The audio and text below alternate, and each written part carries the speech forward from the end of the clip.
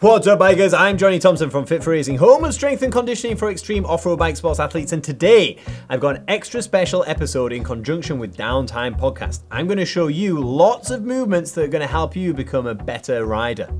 1, 2, 3, listen.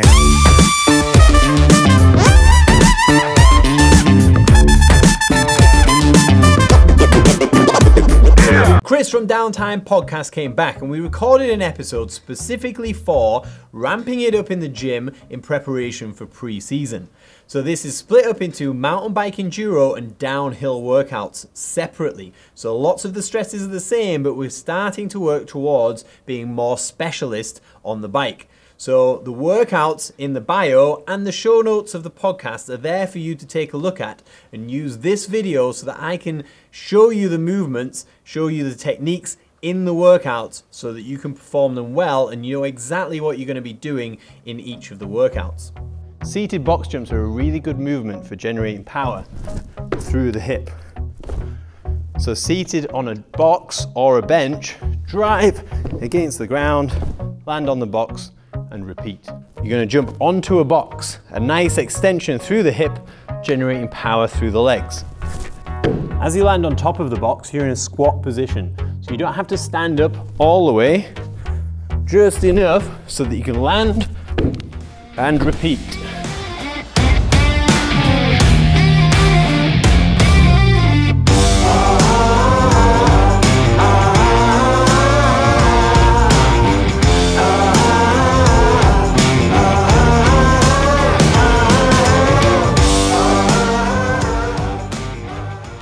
Foot elevated split squat.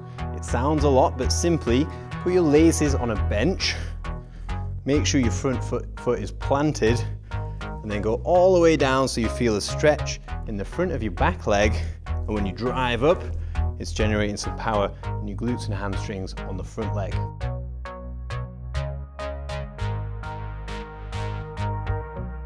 Create some more instability with kettlebells. The kettlebells will try and force you forwards. So it demands a nice tight core, which is going to create more strength through your midline as well as shoulder and hip strength. It doesn't take a lot of weight on the kettlebells to make this a more difficult movement. If you can't handle with light kettlebells, try with just one. And this might actually give you more oblique activation, which is a really good stabilizing muscle that'll help for riding.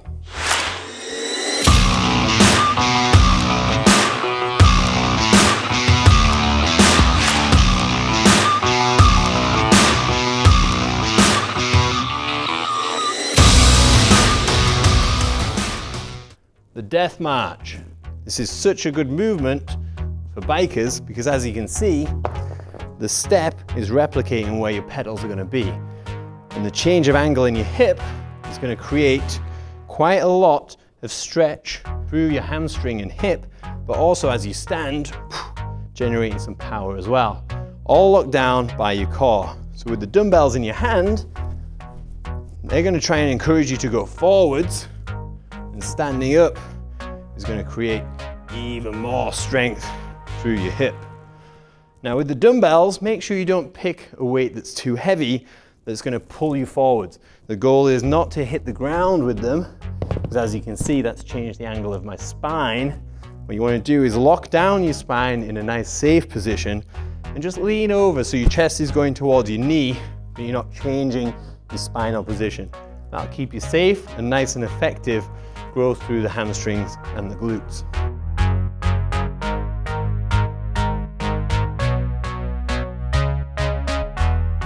Pull-ups are really effective for building probably the most important muscle on your back for bike control, your lats. This is the big muscle that runs all the way down.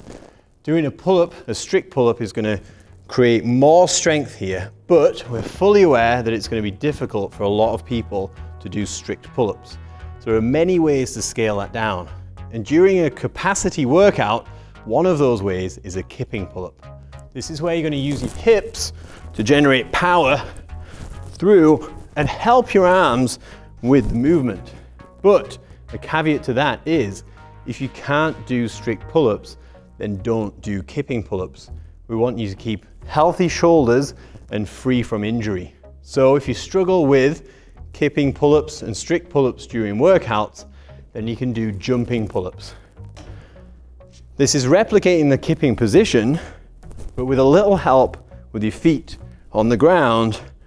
Scaling is not failing when you're doing jumping pull-ups. The purpose of the jumping pull-up in a capacity workout is not just to build strength. What we really want you to do now is become a specialist and be using these movements in combinations that are going to raise your capacity and make you a better rider.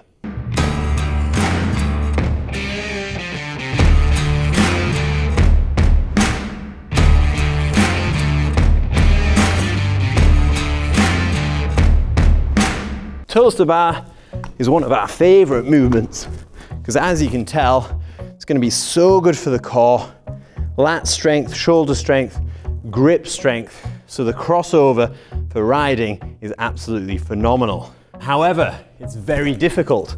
So I know that lots of you aren't going to be able to reach the bar with your toes.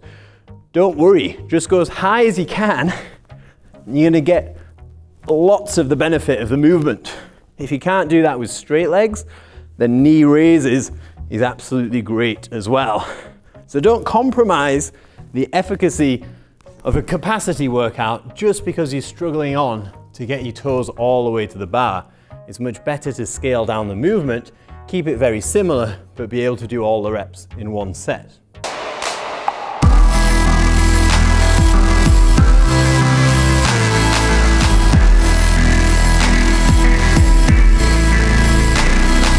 Burpees are pretty awful on their own anyway, but if you're doing a burpee over a box,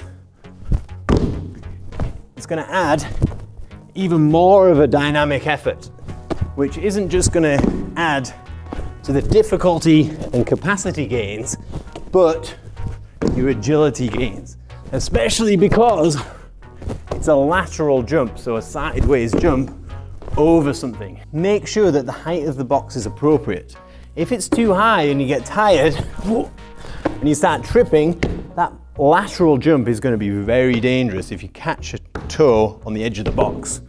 So what you can do is reduce the height of the box. The workout's still going to be really effective because you're going to do this lateral jump, but just make sure that the height is appropriate for your ability.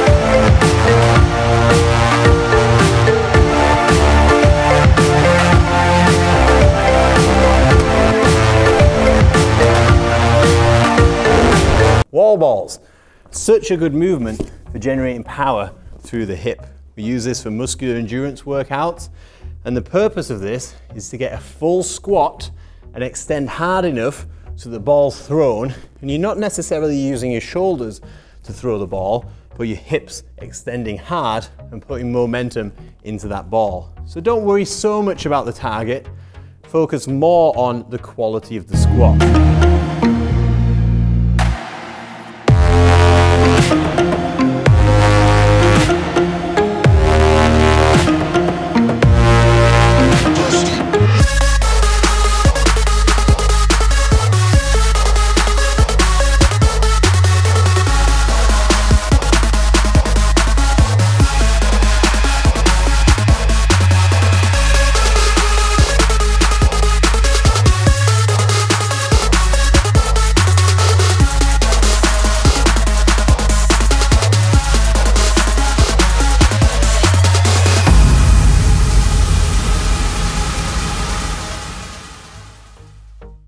Now you've seen the demos of all of the workouts, you've got those workouts to try in the gym and start working towards your best 2019 season ever. If you've got any questions, then send them over, email, Facebook or Instagram message, or even comment below on the YouTube video. And then everyone can see, and I'll answer hopefully all of those messages and try and help you become a more winner rider. If you want to take it to the next level, then visit our website fitforracing.com, use the code Downtime50 for 50% off your first month. And then that way you get a good run at it, a full month, and you can see how you're going. There's no contracts, it's nice and easy to cancel. Just email us or log on, and you're in full control, so you can cancel at the end of that if you like. And that's that. I've been Jonny Thompson from Fit for Racing. Happy riding, happy gymming. See you next time. Peace.